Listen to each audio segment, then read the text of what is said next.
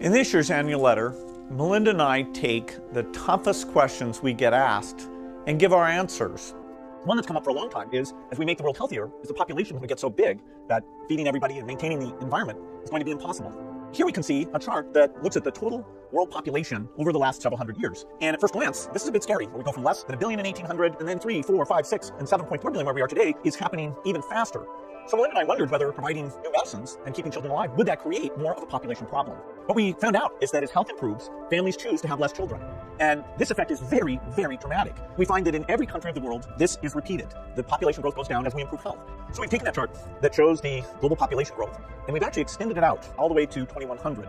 And we can see that instead of continuing, it actually flattens out. Another way to see that is through this rate of population growth. And you can see that in the 60s, that reached a pretty high number, over 2% per year. And it's now come way, way down.